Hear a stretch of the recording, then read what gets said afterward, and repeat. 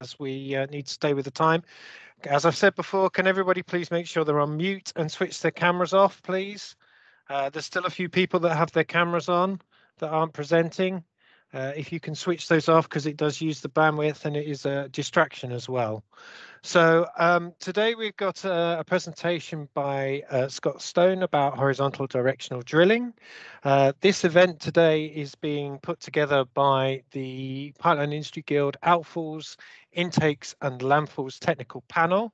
For those of you who are not aware, we're a panel that is made up of the industry experts with expertise in the manufacture, operation, maintenance, design, construction, commissioning, decommissioning, health and safety, security and environmental aspects of outfalls, intakes and landfalls. We've been active in the panel, in the guild for about 3 years now. We meet every quarter. So if you want to find out any more information about what the panel does, please have a look on the Guild website, and there's contact details in there as well. So today's presentation is being given by Scott Stone. He is the Technical Operations Manager of VolkerTrenchless Solutions. He's also the Vice Chair, Technical and Education Subcommittee. He's a board member of the Drilling Contractors Association, and he is a panel member of the Intakes, Outfalls and Landfalls panel. So very pleased that Scott has agreed to do this presentation, and I hope it will be very informative and give you an overview of horizontal drilling and various other techniques, etc. So I will hand over to you, Scott. You're muted still, Scott. Hold on.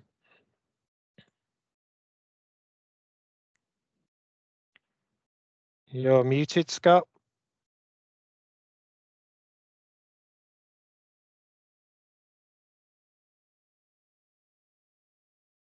You're still muted, Scott. I don't know how, can you...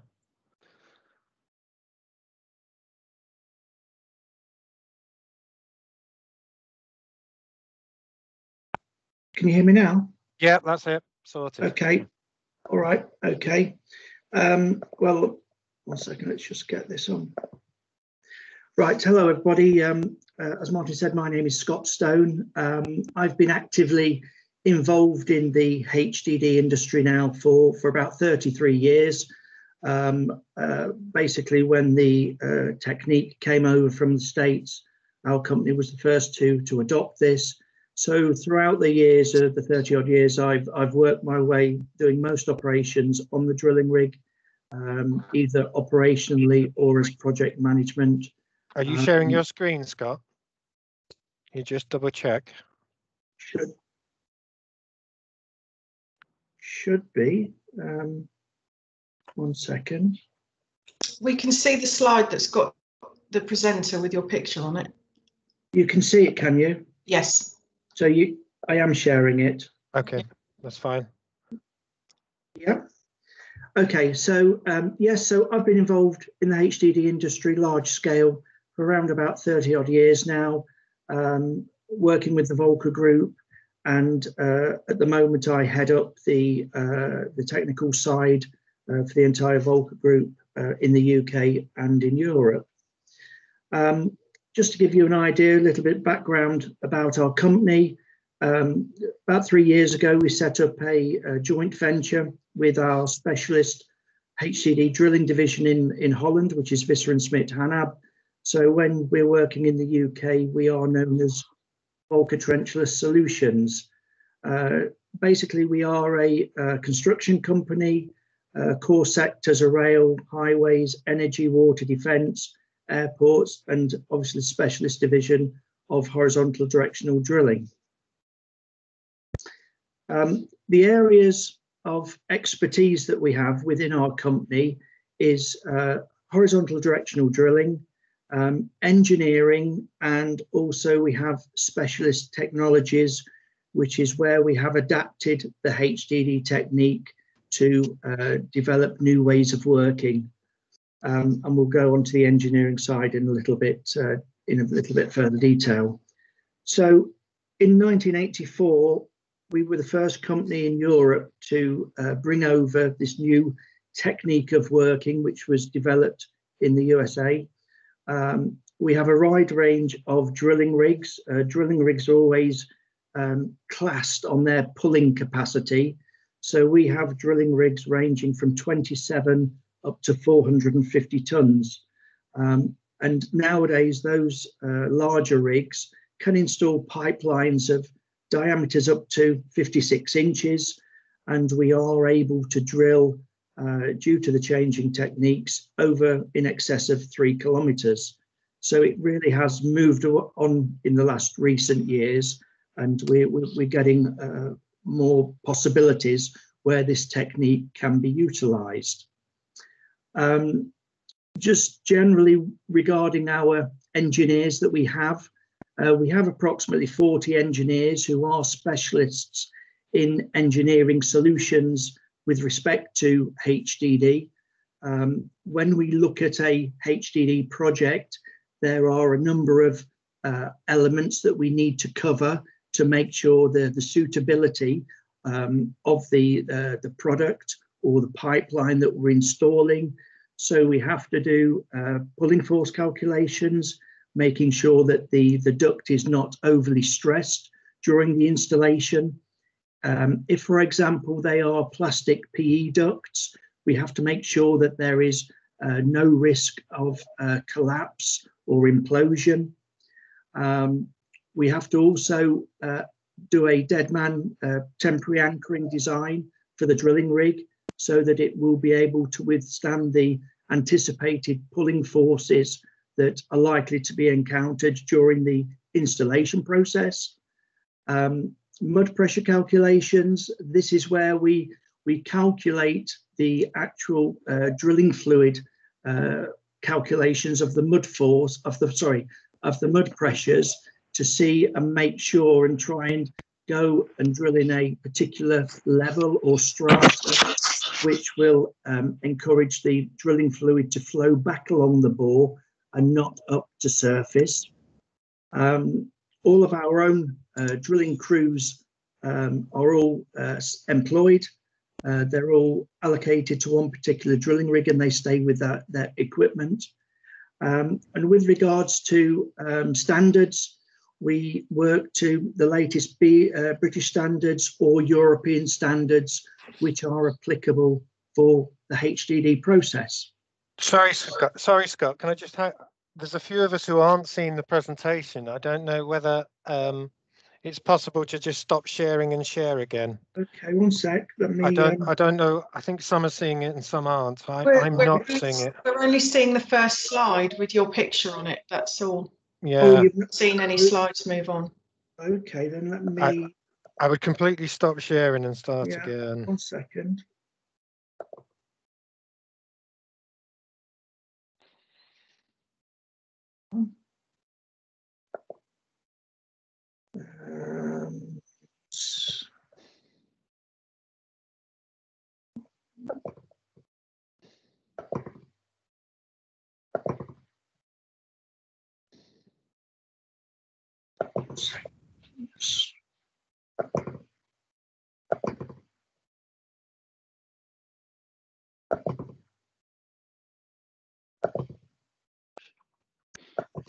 And can everybody else please make sure they're muted, please? And the video cameras are off.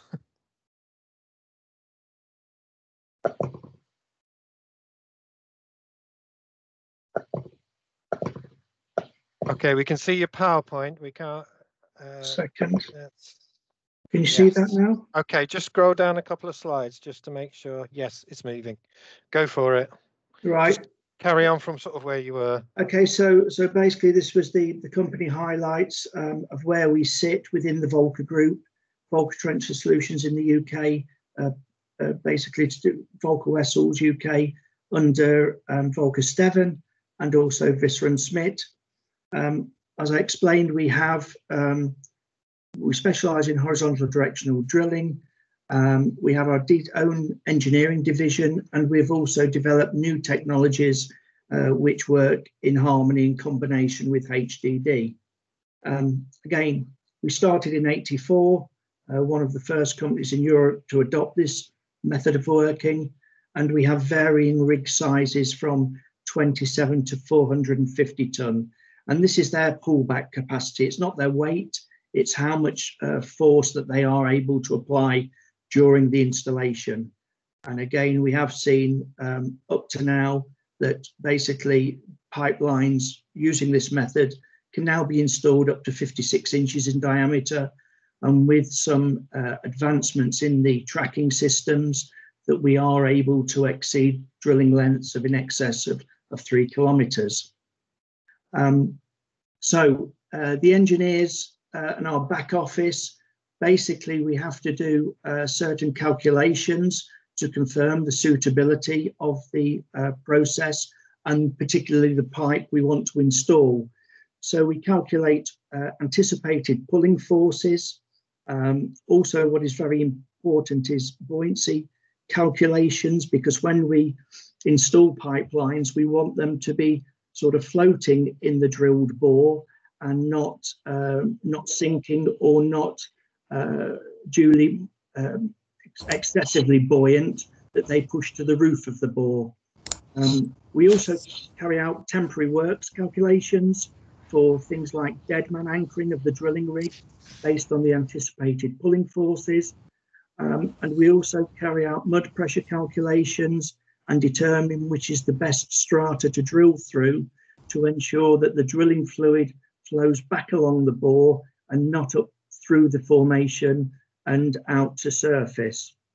As I've said, all our drilling crews are fully employed by ourselves, and they're all allocated their own equipment, and we're always working to the latest BS or European standards. So the HDD process, what is it used for? So typical applications are when you need to either cross a road or a railway or a river, something that is very either difficult to open cut or will cause substantial disruption. This is when HDD is used. It's also used in environmentally sensitive areas. So if there are any issues that open cut would present, it can be used for those sort of areas.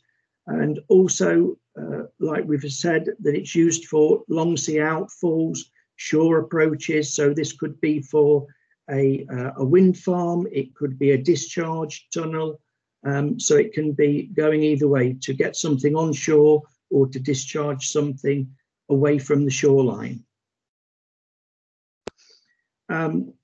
It can be for any real medium. It can be for a gas pipeline, water, electricity cables, fiber optics, as a conduit for another fiber cable. So there are lots of applications where we can use this technique. Our own equipment is all basically stored in Holland in our yard. There we have unlimited resources with regards to fabrication workshops, welding, electrical and paint facilities, and obviously we have extensive use of our catalogue of plant and equipment. So even a lot of our drilling tools and reaming assemblies we actually manufacture ourselves. So with regards to the HDD process, there have been numerous developments over the recent years, and one of them is regarding intersect drillings. Whereas previously we have been restricted on the drilling lengths that we can actually achieve. Now with the advancement and developments in the steering systems, we're physically able to drill from both sides of the where we want to drill from and to. We can drill from either side with two independent drilling machines, and we can actually drill from one bore into the other bore. This means that basically the pushing forces required are limited because you're only drilling halfway, but you are able to then drill slowly into the other pre-drilled bore and then advance one right the way through. An example of this was a project that we executed in Rotterdam approximately 4 or 5 years ago now. The drilling was 1,500 meters long. It was in the heart of Rotterdam, and we drilled down to a depth of approximately 60 meters, and we also had to make a side bend or a horizontal curve of approximately 60 degrees.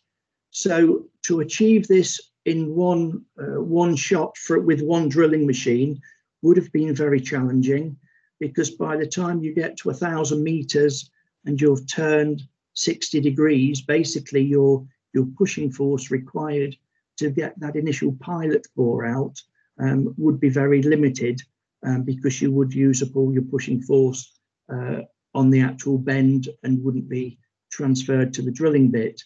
So what we did was, on this case, we drilled basically 1,000 meters from one side with a larger 450-ton rig, and then we drilled 500 meters from the opposite side, from the so-called exit point, back and intersected with that bore. Once we had done that, then that freed off the friction, and we physically pushed the 450 tons drill head through whilst retracting the drilling head that we'd drilled the 500 meters with the 100-ton rig.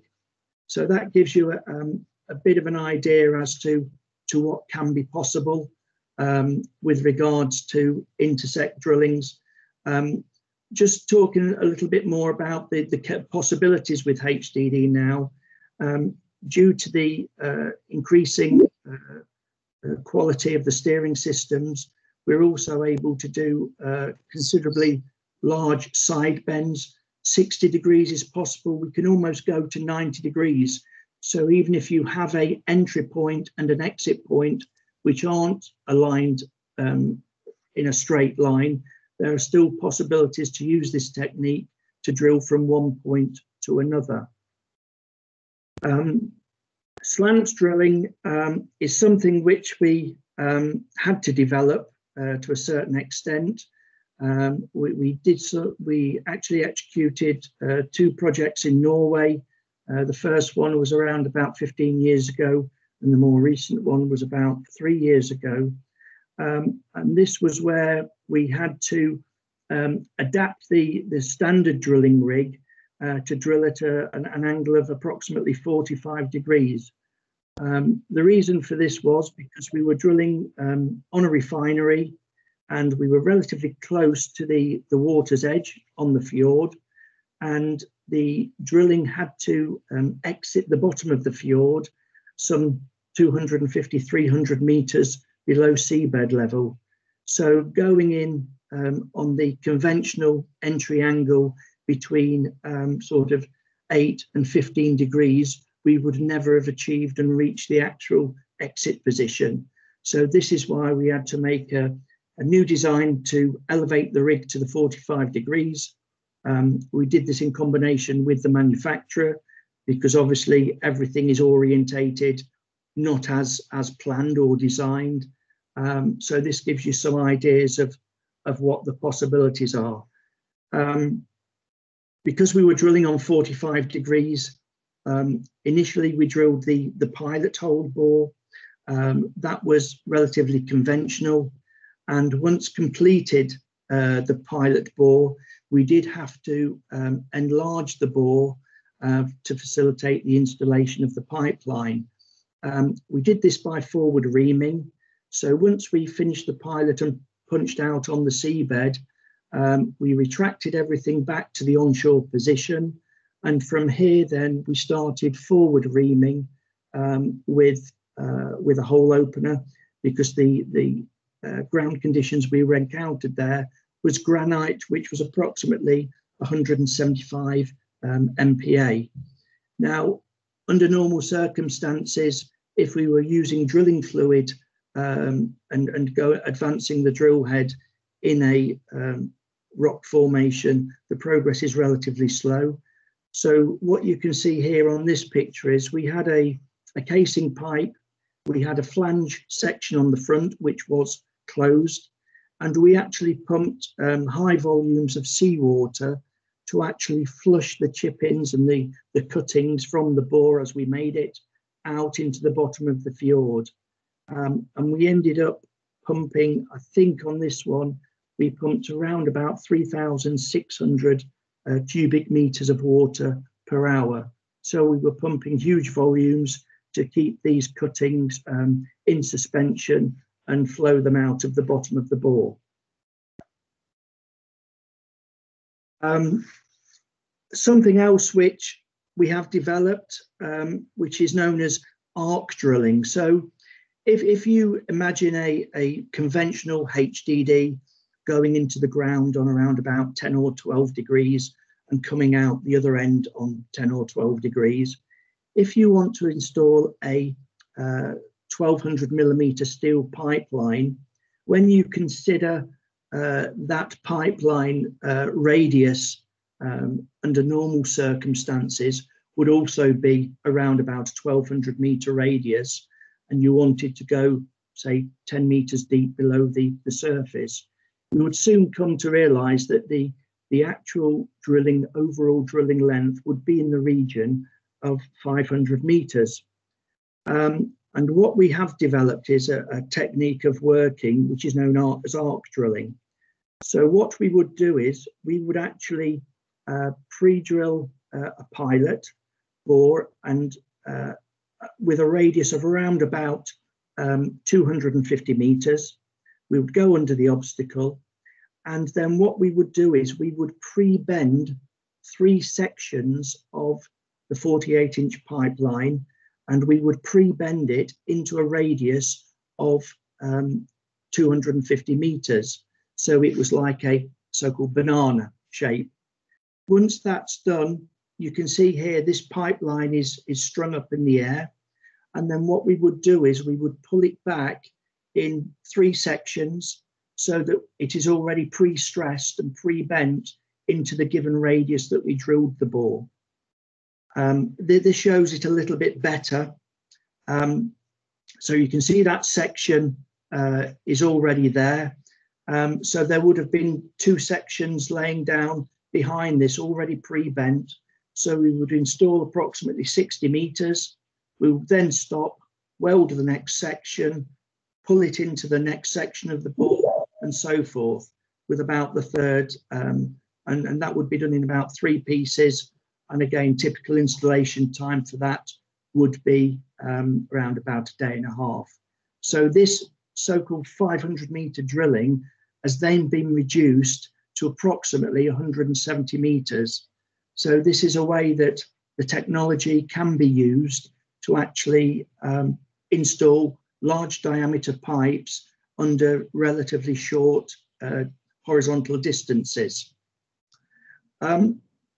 Now, some of you may or may not know that one thing which the HDD process does struggle with or has issues with is drilling through gravels and cobbles, because obviously our process relies on that the drilling fluid that we make, which is the bentonite, it's basically creating a filter cake. It's lining the bore that we are drilling with, and it's stabilizing the bore. And this works extremely well in sands, in clays, in rocks. But obviously with an unstable formation like a gravel formation, you do have difficulty maintaining an open bore. So we are able to cope with this, and there are 2 ways that we can do it. One method is by using a polymer known as biogrout. This is where you physically inject the ground with this biogrout over a distance of and down to a depth of where you know the unstable ground is. You inject it into the unstable formation. You then leave it for a certain period of time, normally a number of weeks, and then during that time, the bacteria that the biogrout has got in it, it creates a more stable, and it cements the cobbles or rocks or basically the gravels, as you can see on the top picture on the right, that it holds it all in situ and makes it then drillable. Another method is what you can see on the second picture there, with the grouting machine. We have successfully, on a couple of occasions, where we've known that there are particular gravel layers that we had no option, but we had to cross it, that basically this is where we've injected into the formation to stabilize it, and then left it a couple of weeks, and then that gives us the opportunity then of drilling through it. So that's another option should you feel that we've got grouts and there is no solution, but there can be a solution. This is more before the intersect drillings were more popular. Obviously, this was on a location where we had to cross a large waterway. We had 2 drillings, each in excess of 1,300 meters. And we did this by means of a cofferdam in the center of the river. We drilled one way 1,350 meters, rotated the drilling rig, and then went the other way.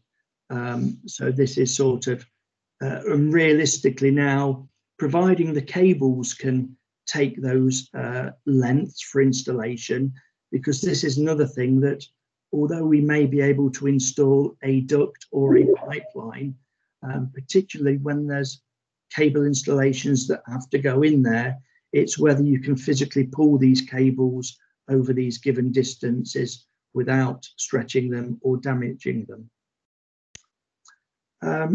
I've put these couple of slides in because as this is the Pipeline Industries Guild, this may be of some interest, or maybe people have heard of it or haven't heard of it.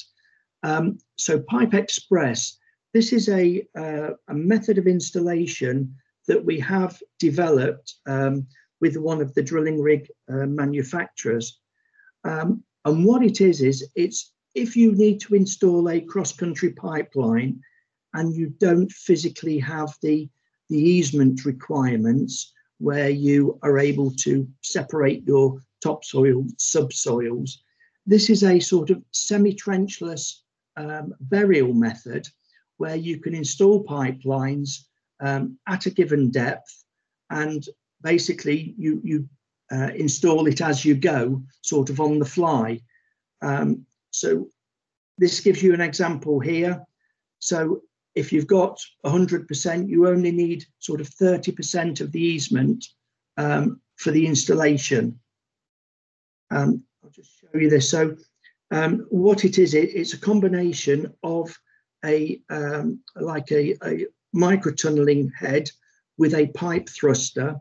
So what you have is an excavator which is driving along, which is steering the head.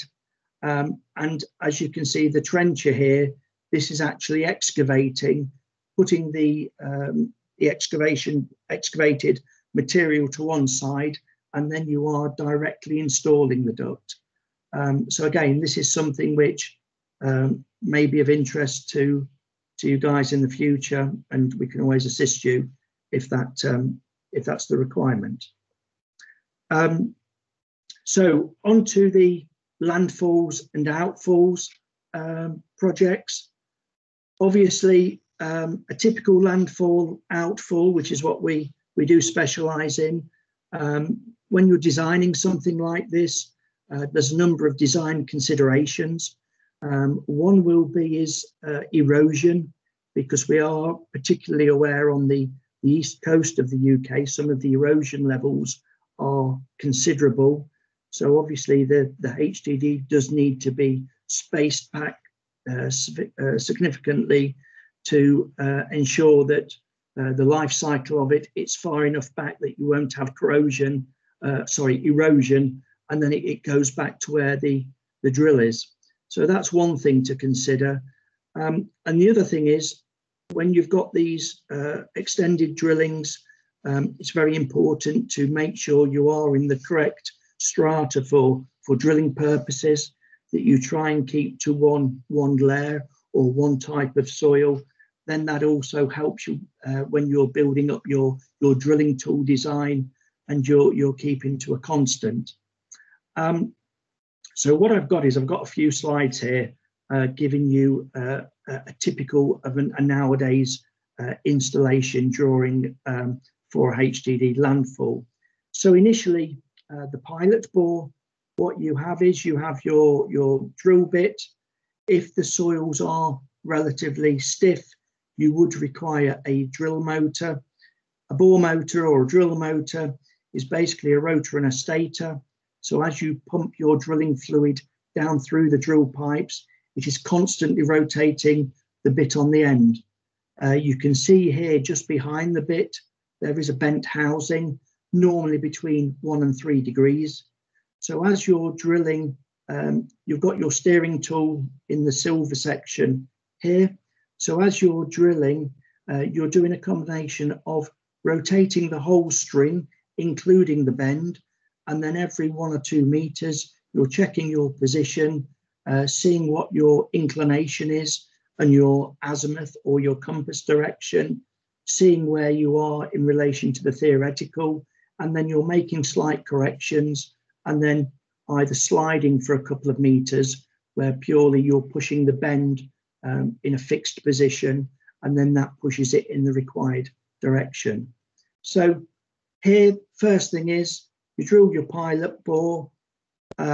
Normally, nowadays, we are drilling them to approximately 90% of the bore length. So what you're able to do is maintain the drilling circulation, the fluids coming right the way back to the drilling rig. So then you're not discharging anything into the sea. You've got a closed circuit, so everything is returning back to the onshore rig location. You're cleaning the drilling fluids and then recirculating them. Once you've completed that operation, again, we have developed things over recent years that we predominantly now go forward reaming. You have to be careful when you're forward reaming because it's not a natural design for the drill pipes. Normally the drill pipes are planned to be in tension, but we have done extensive calculations and we can now predict what is an acceptable level for when we're forward reaming. So again, similar to the pilot operation, we are starting from the onshore position, and we are with a bull nose. You can see the bull nose here. That is sized just a little bit smaller than the pilot hole. So in theory, that will follow then the pilot bore. And then we rotate and push forward the hole opener or fly cutter, dependent upon the soils encountered. And again, there's the other type of cutter. This is for a typical cutter for sands and clays, and this is more for rocks or very stiff clays. So we then advance that further forward, right the way to the exit point. Once you've actually got the assembly on the seabed, that is then withdrawn back to the onshore point, and then we put in what we call the pullback assembly. What we have mean by pullback assembly, the barrel reamer is slightly oversized from the pipeline you're installing, although it is smaller than the bore you've made with your reaming assembly. That is then pushed right the way through to the exit point. By this time, we have a marine support vessel that has probably pre-dredged a exit pit and prepared it. Also, again, dependent on the circumstances, the pipeline will probably be manufactured, or it will have been manufactured either in one continuous length in Norway and floated down, or it will have been manufactured on land and then floated out. Once we get the assembly through the bore, it's then a matter of bringing it round side of the barge, connecting it to our swivel, and then basically pulling it back through the bore. So that's the installation process for a landfall. Nowadays, it can be possible to push the pipes in, but again, it really depends on the pipeline specification. Do you have the facility to actually string the pipes out in one continuous length? So these are some other data sheets on other projects that we've completed. We've completed a number of projects for offshore wind farms. At the minute, they are quite prevalent at the moment. And this was 2 drillings that we did where we installed in each bore a 450mm PE duct over an 1125 metre distance. Again, this was the Mongstad one, which we've seen. And that's all the slides I've got, really. But I just really want to say that the HDD process has come on a long way. And I think it could be used probably more often than it is in some cases. We can engineer solutions and bespoke solutions for requirements when you may think it's not a viable option for HDD, but it can be. One slide which I've not put on there is we've also done something with ductile iron. You can appreciate with HDD that under normal circumstances, your drilling length, you normally fabricate the pipeline that's going to be installed in one continuous length beyond the exit point. So you really always need this stringing area. Now, one thing we did do a few years ago was we did something with ductile iron. So we had a socket and a spigot and actually a connecting ring. And that did work pretty well. So that would then give you the option, if you needed to install a pipeline, but you didn't necessarily have the stringing area to string the duct out, that is another option where you can actually have a very limited exit location and actually connect the ducts and pull them in as you go, so to speak. So yeah, that's another option which I thought you guys might find of interest. And that's really what I have for you guys. So thank you very much, Scott. We've had quite a few questions raised through the chat. Yes. And again, if anybody has got some, please, can you all stay on mute and just type them in the chat? So I'll run through them, and if you can sort of give a fairly brief Yep. response to them, because Yep. time, as obviously we've still got a time limit. So what are the British standards and Euro standards that you use? It's the EN. I think it's 3470. I can double check it, and it's to do with the pulling forces, and also it's for the pulling forces, and also for calculating the allowable pressures. Yeah, I can double check that. Yeah. Okay. How do you make the connections at the intersect drilling? So what happens is when you're doing an intersect drilling, what you do is you pick a section of the bore which is very flat or straight, and then slowly you drill from one side with your small pilot.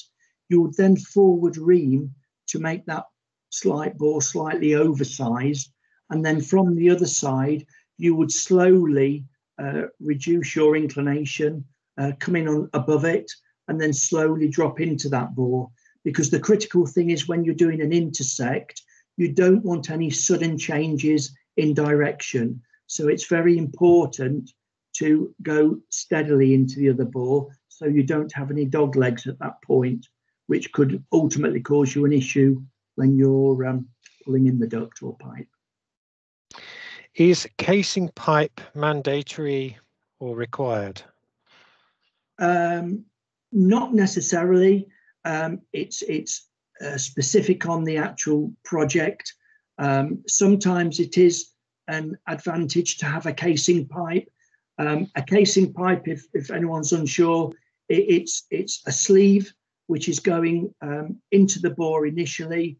And what you may find is that if you are going in and out of the bore due to numerous reaming phases, it may be advantageous to have a casing in there, because then at least you know that that section of the bore is stable and will not change. Whereas sometimes you find if you don't have a casing, that slowly your angle is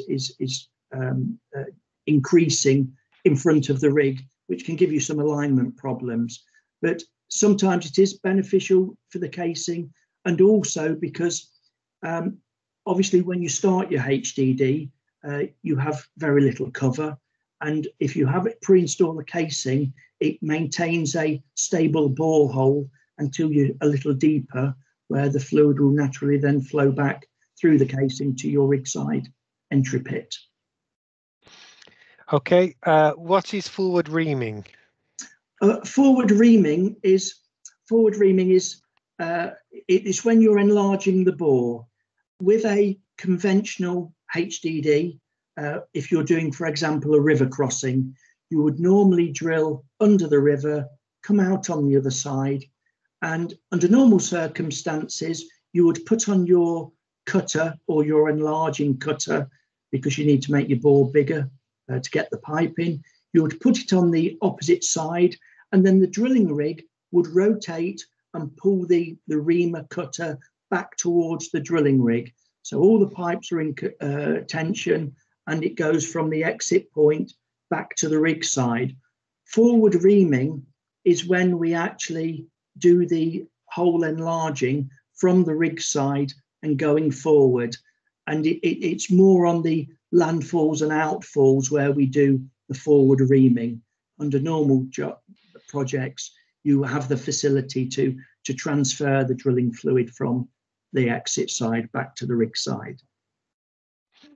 During arc drilling, how is the welding of pipe strings achieved whilst at height?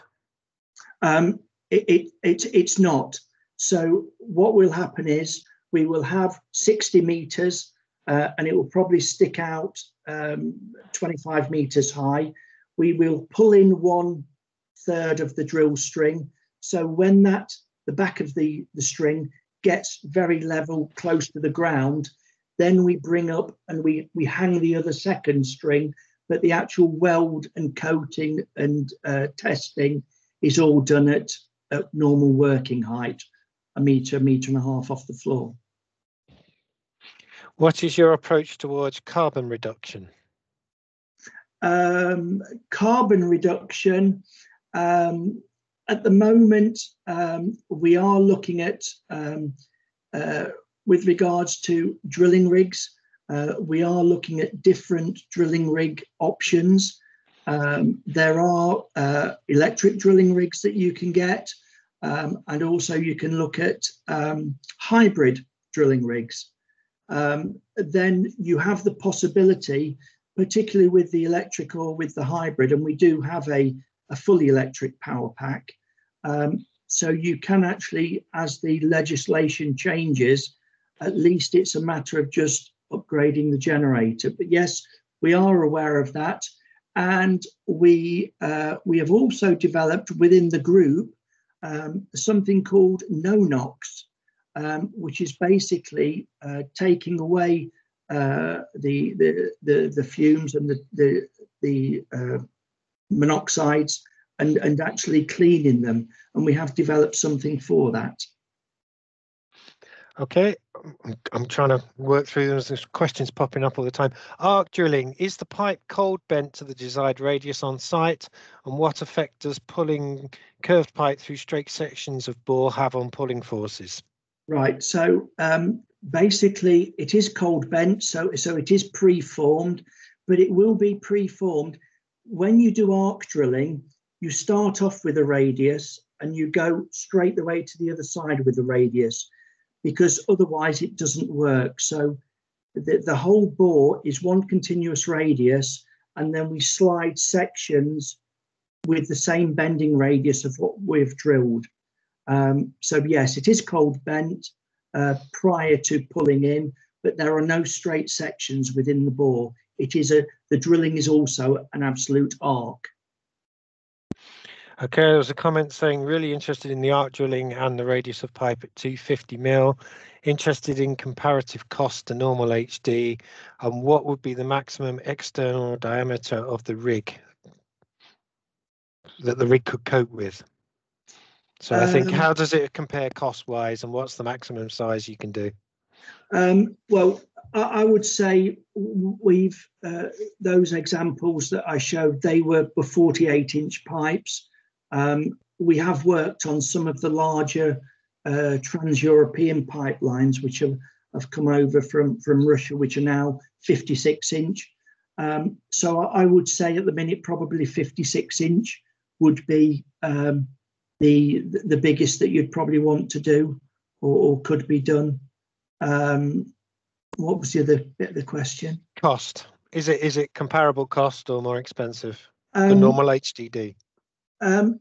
It's a comparable cost, and to be honest, it's relatively, relatively speaking, cheap because the drilling length, from a drilling perspective, it's just it's a shortish drilling. It's a drilling of maybe 180 meters.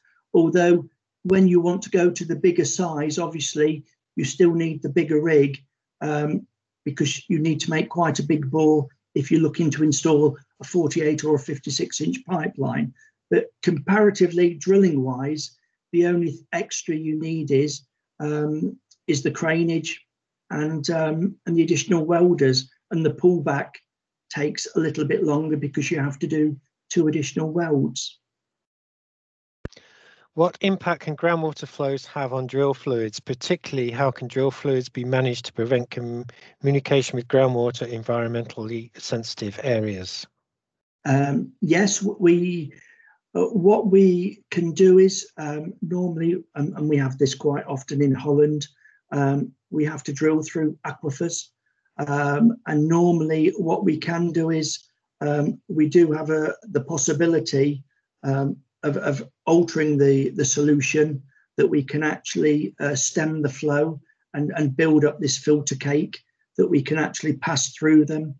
But again, it's more down to the design, but there are things we can do to go through aquifers or groundwater to stem the flows. Okay, I'm going to combine the next two because they're related. What methods are used when pipe coating needs protection? And also, what about cathodic protection for metallic pipelines? Yes, what we find is that sometimes if there is a cross-country steel pipeline and has a given coating, what normally is the case, and it depends on what the ground conditions are. Maybe the HDD section would require an additional coating layer, and also, okay, cathodic protection. We're used to doing tests, obviously after installation, checking the coating, and it's not something we've had a major issue with. It's just a matter of making sure that you've got the correct coating on it before it goes in, and knowing what you've got. Why has ductile iron DD not been used more extensively in the UK as it has in Europe? Ductile iron. I don't know, to be honest. Whether and this is why I thought I'd tell you guys about it, because obviously you're the pipeline guys. Yeah, I'm unsure, because that's the project I've mentioned, and if somebody wants any data sheets, I can give them some data sheets on it, what we did. Yes, it worked pretty well. We made a frame for the exit side. We then coupled 2 pipes together, and we strung them, basically pulled in 2 joints, clicked them together, and off they went for another 2 pipes. But it certainly gives you a possibility, particularly on pumped mains, where you've got limited area on the exit side from the drilling rig. Okay, next question is, how do you treat the setup at SACs for appropriate assessment?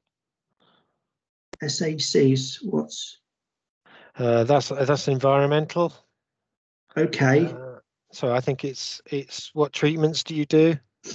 Well, from my perspective, I know that obviously on the landfalls and outfalls, we are looking or working in regards to materials which are PLONA registered or on a CFAS list. So all of our we make sure that all of our products, our drilling products specifically, are basically approved for the area that we're using them in. So that's all I can say on that, really. So basically our products are whatever list or whatever the requirements are environmentally, we can abide by those. What are the advantages, disadvantages of pulling versus pushing pipe into the bore? The advantages, if you can push a pipe into the bore, realistically, if it's achievable, then you probably, if you're looking at a marine, I'm assuming we're just looking at marine options. So I would say by pushing it in, you are looking to limit basically the offshore spread that you have, and further reducing your costs. Is casing not used in unstable materials, so no need for biogrouting? Yes, casing can be installed. There's a number of methods you can use. You can install a casing also to keep the bore. If you've got a very small or thin layer of unstable material, casing can be used for that. The other option is that we've done in the past is basically just excavated down and re-drilled, excavated the gravel layer away and refilled with sand compacted material. So yes, it can be, the casing can be installed for a number of reasons or different functions. Okay, I think we've got 2 questions left, so we've got about a minute and a half, 2 minutes. So what measures have you adopted for preventing bentonite breakout in the drilling strata, particularly in environmentally sensitive areas? Right, so another development within the steering systems and tooling that we're using now, we are able to get downhole mud pressures. So previously, before you're able to do this, we were doing calculations and comparing what the allowable mud pressure would be downhole and then adding it onto what we're normally looking at uphole. The advantage now of having the downhole mud measuring sensoring of the downhole pressure, you may see, the thing is there's more chance you're going to catch it early. For example, if you see on that pressure reading downhole where the drilling head is, if you see that starting to climb, this may be at a point when you have full flow coming back to the rig side. So it's like a real early warning indicator that although you physically have fluid coming out of the bore, if you see that downhole pressure increasing, it's a bit of an early warning sign, and then you may decide to trip out the drill pipes, flush the bore, clean the bore out. So that is an advantage that has been going, that is helping us to detect and reduce the risk of mud outbreaks. Okay, and last question, which was, what are the most significant geotechnical risks, and any comments on typical ground investigation techniques required? Yes, so the risks, the geotechnical risks are basically the gravels or the unstable formations that we have to go through. With regards to sampling, I've got a complete list if somebody wants it, that what we normally look for a HDD, which then enables us to evaluate it and see and see what is requirement and what testing is required. Yeah. Okay, so it's 1 o'clock, and I know we're on the time limit. So thank you very much, Scott. I think from all the comments that we see in the chat, your presentation's been very well received, and there's some very interesting and challenging questions there. Yep. So on behalf of the Guild, thank you very much for giving the presentation. And again, thank you for everybody for signing up and attending. The presentation has been recorded and it will appear on the Guild's YouTube channel, usually within a couple of days, or certainly within a week of this presentation. So you'll be able to see it there and catch up and share it. And I think hopefully we've managed to address most of the questions that were raised. So thank you very much to everybody, and please keep your eye on the Guild website for any upcoming webinars on the events page. So thank you very much. Okay. Have a good day. Thank you. Okay, see you, Martin. Bye-bye. Bye.